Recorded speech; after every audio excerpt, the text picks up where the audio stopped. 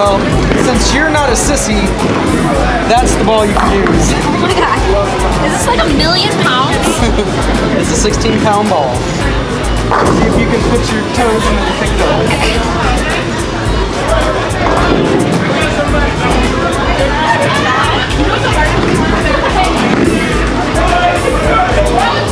I can't even get my toes in there. Okay, so this is how I bowl. I have one of my friends get my bowl for me. I use a small one, probably like a 6 or 5 pound ball. And they put it up where I want it to, and I sit down on the lane and I push it with my feet. Sometimes I get strikes, which makes me really happy.